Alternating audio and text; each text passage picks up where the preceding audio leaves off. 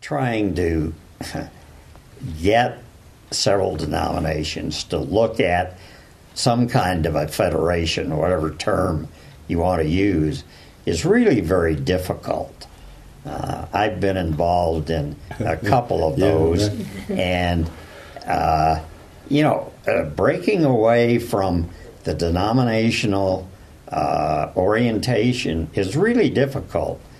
My brother was a Presbyterian minister, and he had said to me, I don't know how you can operate in that federation. I'd never come there.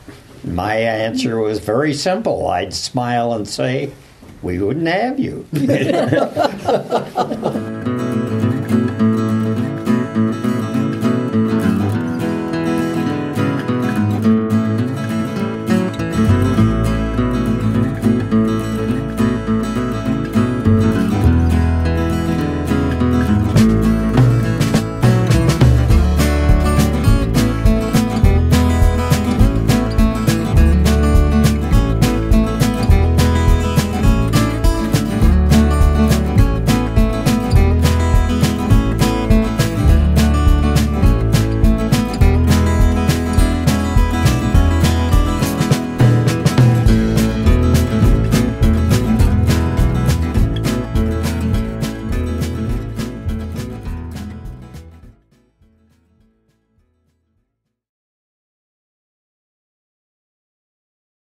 At the time that I arrived in Flagstaff, there were only about 4 or 5 churches. There was a Presbyterian, a Methodist, a Catholic, and the Episcopalian. The Methodist and the Presbyterian churches were very small. It was decided that both of these churches were having their very serious problems so far as finances, so far as attendance, so far as pastoral relief and pastors. It was in 1915 that the movement started. There was a committee appointed from the Methodist Church and from the Presbyterian Church to meet and see whether we could get the 2 churches together. Among that committee was Tom Reese, Dr. Thorpe, who was a professor at the university, Dr. Bloom, who was the president of the university, Clyde Harvey, who was a banker. We ran into stumbling blocks pretty soon with the Methodist Conference and with the Presbyterian Presbytery, because there were 2 distinct owners of property, and the question was, well, how would things work out? The people in the church themselves were aware that a movement like this would be very good. And finally, we were allowed to hold services together.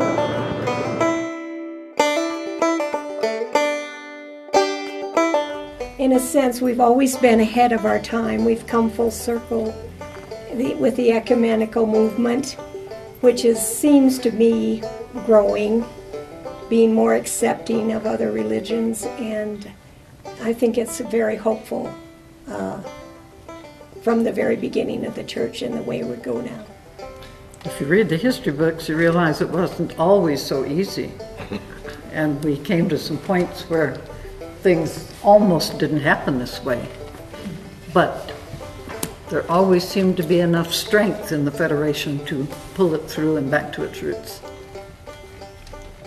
The Presbyterians and the Methodists have more in common than they have differences. And the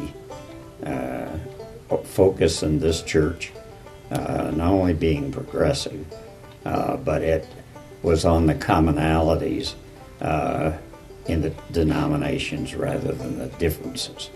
Well, there was a time when the Methodist district superintendent decided that we should abolish the Federation and go one direction.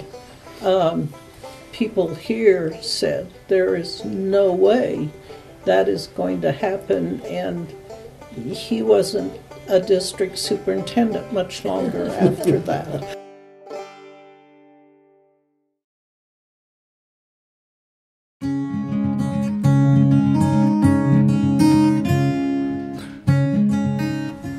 This was like a home church to me.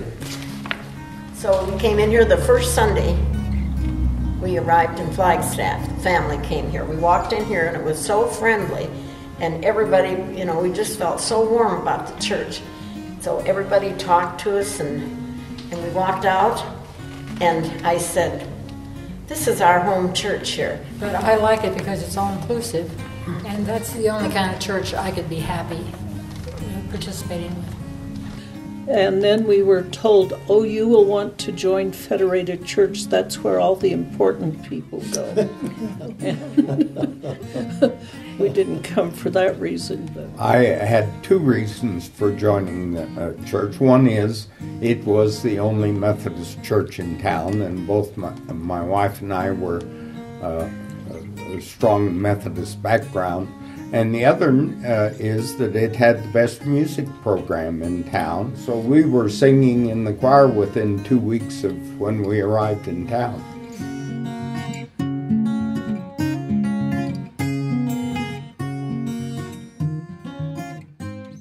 Because I was asked to play the first year we moved here. I was delighted. And then I saw the organ. But I got along with it fine. Then the funny thing happened on that Sunday morning, and I still blush when I think of it. Came to the Gloria. So I played through the Gloria, and nobody sang. I was playing the wrong Gloria. There are two, and I played the wrong one. Well, if I could have climbed under the organ bench, I would have been happy.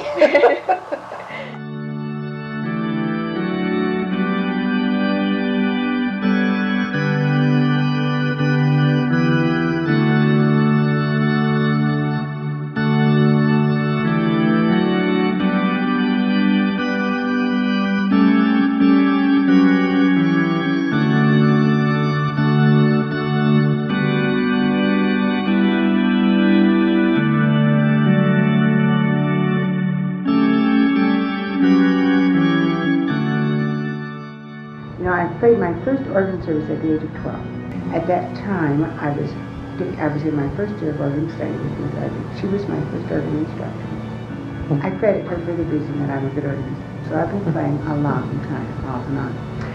And I think one of the reasons that this relationship is warm is the fact that every minister we have comments upon the fact that anything that is funny, that does require a laughing response. I laughed the first and the last. And ministers like it. When I came, Betty Lou was the organist. And she always, when there was a wedding, she always tried to wear a dress that matched the bride's colors. She had several dresses, and she always had one to go with it. That was always fancy and kind of a nice touch. And in those days, there was no dancing allowed in the church. Dances that we did were folk games. Because folk games might have been dancing, but we didn't use the term dancing. Those were folk games.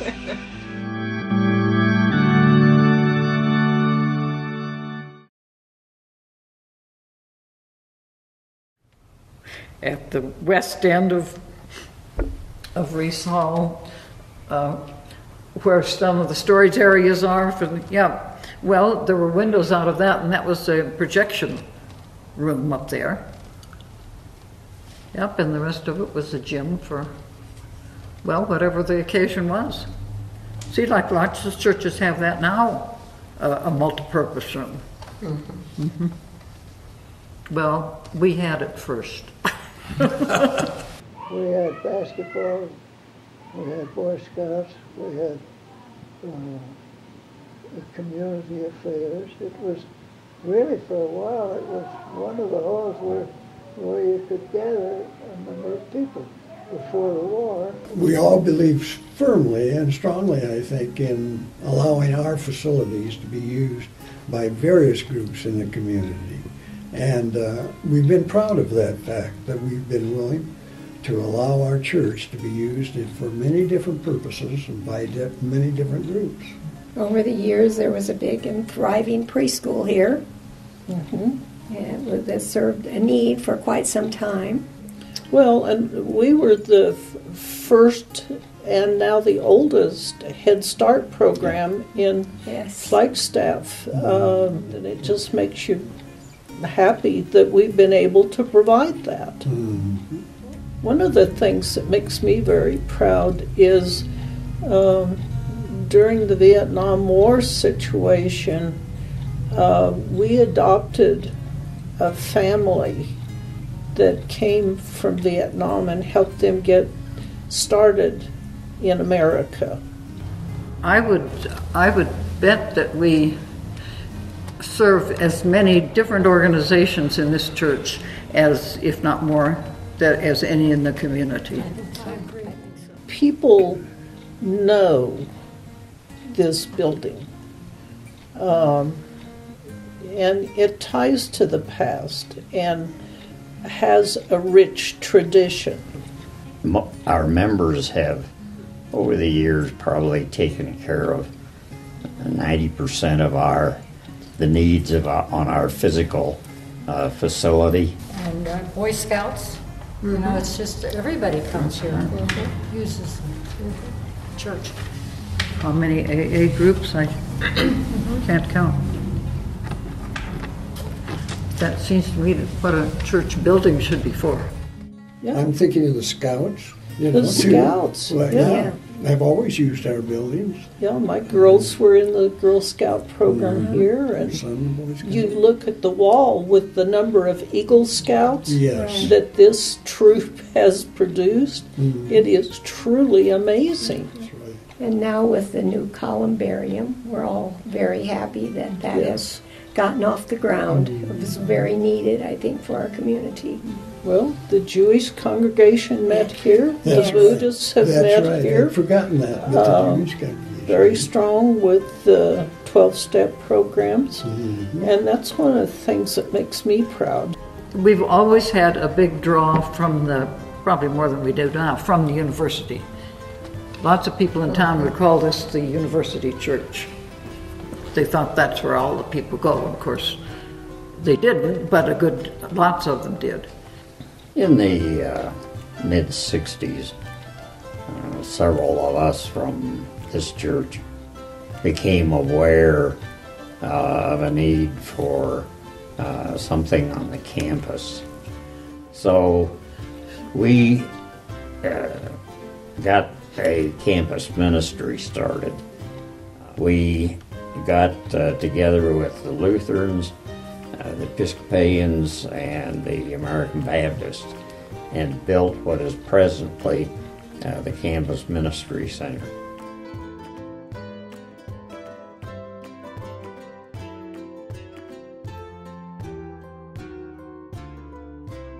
My kids loved youth group. In fact, Rachel Neatman and Grace were in love with Matt Kendall, and he was the leader of the youth group. So they could hardly wait till Sunday evening to come, you know, and the boys liked it too, but not for the same reasons. Yeah. And of course, the kids sold Christmas trees for years and years and years and years. Well, we can go out from Connie and Lamar Haynes. Lamar, who started Camp Colton. The house that the youth had been using for their activities no longer was functional. And we built then this addition. The idea was this floor, in the room where we are, would be the junior high room and kind of a social meeting room, and the second floor would be the youth room. We did have the manse, which was a stone building, and they said it wasn't safe. It needed to come down, and they had to bring a steel wrecking ball in to knock it down. That's how sturdy it was. There were two houses on this property, along with the sanctuary, and all three of them used the red stone. When those houses were torn down, the red stones were kept, and they've come in very handy for repair work. I look at the Christian education. Right away, I became involved in teaching Sunday school. And there was a delightful lady years ago who was the Sunday school superintendent. Her name was Pearl Merriman. And I said to her, Pearl, I would like to teach Sunday school. And she said, well, she kind of interviewed me. So she let me start. And she came in and witnessed that I was capable, which was so nice for her. She was just sincere, totally sincere. Anyhow, I love the church because of what it has done for Christian education. We had lots of kids, and we had at least 75 at the Bible school in the summertime.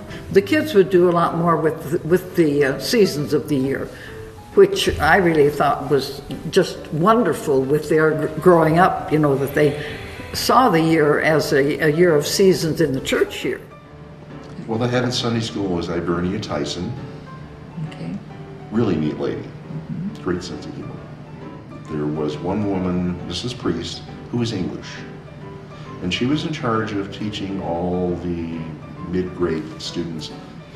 And to this day, when we do the Lord's Prayer at church, I'll still say it the way I learned it, which was out of the King James, Our Father which, and forever and ever. And I've had my pastor look around going, there's only one. Not the way I learned it. Again, times change. People say they can't get teachers. There would just be people that would be waiting to be asked. And we'd have at least 2 teachers in a class, the room would be filled. But we didn't have much adult education. We had the adult Bible class. Well, Tish Osmond came and changed that. She got the adult education going in this church. Said, of course you have, because if you only have a dozen people in the adult Bible class, who else is waiting for another kind of class? Another kind of Sunday morning class. So she just went right at it. Another tradition we always had was not seasonal, but what was seasonal but not Christmas was the bazaar. All the circles. We had Martha Circle, I don't know all the names. I was in Martha Circle. And we'd get together and have work days, and we'd make all these crafts. And then have everybody from the community came in Reese Hall. We had stuff spread out all over the place. And that was a money raiser. And it was quite the big deal. We had 3 or 4 circles. Yeah. Martha met in the morning, but it was all us women who stayed home with the kids. We hadn't gone back to work yet. And the evening group was for those who did go to work. Yeah. And seemed to want one more thing to do besides working.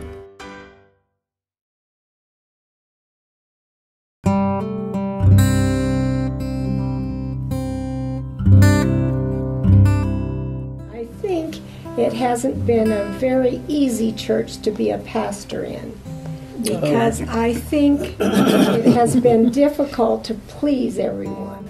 It takes a person with an open mind that can see good in other approaches, and it takes a fairly flexible person because the minister really needs to be able to function in both the Methodist and the Presbyterian governmental system.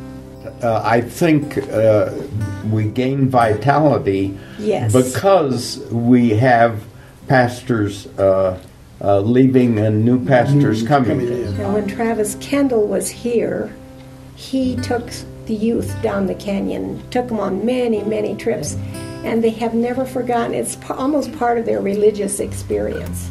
Oh, he was very much a youth person. He would take the kids on the San Juan River, for river trips.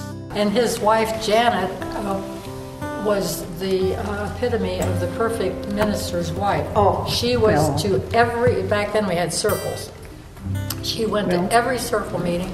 She was in this church in the front pew, those services every Sunday. I mean, she spread herself everywhere. She was the old-fashioned epitome. Yes. This church has also launched a number of people to go into the ministry. That's true. And I think of Dave Devereaux and Marie Ray and various people. I don't know of very many churches that have a history either. No. We have actually two. Garland Downham, who was a history professor, wrote the longer one and the original one. And then Bill Lyon, also in the history department, has brought that up to date. My parents, my grandparents could call me Ricky. Well, my grandparents would do that. And Miss Tinsley. Okay. She's the only one that could get away with it. And she was in charge of landscaping at Federated after she'd retired. And she'd call me up one time and said, Ricky, we're going to be planting plants around the church. Here's your plot over here. I said, yes, ma'am, when am I supposed to be there? See, so you didn't say no to Aunt Tinsley. Ardeen and Dorothy Olson Yes. were the epitome Ward and Dorothy, we of the could tell stories Christian about life. them. They did. If you ever want to aspire, you just think of those two ladies and try, because they were just amazing. Unbelievable. Well, and our hymn books in the pews are a result of Ardeen Frederick.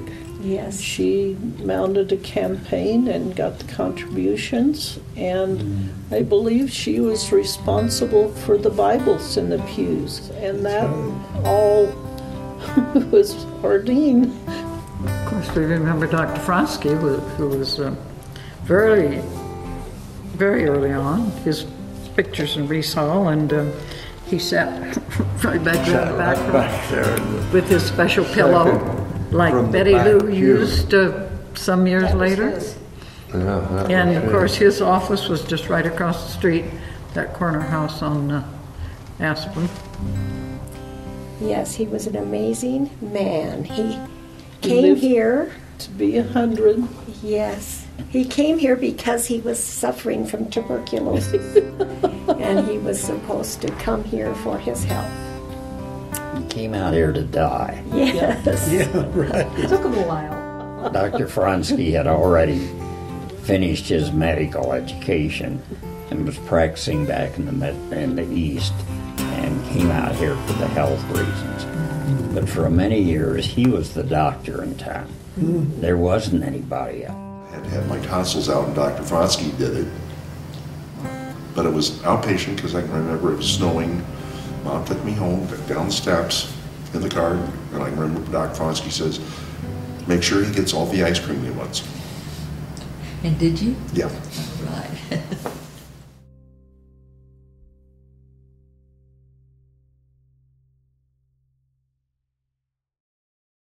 A friend once asked Dr. Fronsky, "Why do you come to church when your vision and your hearing are not good?" His reply, "I want people to know where I stand." Lola Allen. I feel very hopeful. I see a vitality, and it's contemporary, and it seems to reach the children, and I think it will continue to grow that way. I really like the way the church is progressing.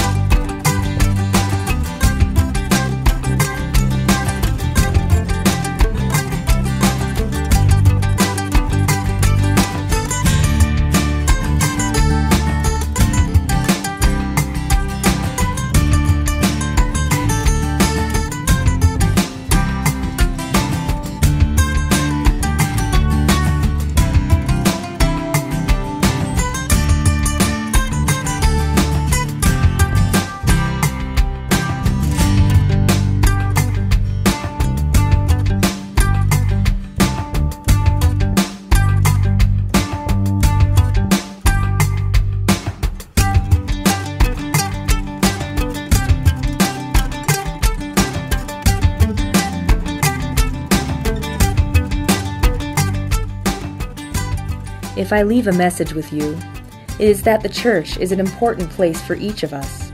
It is a place for us to grow as a people and to serve God.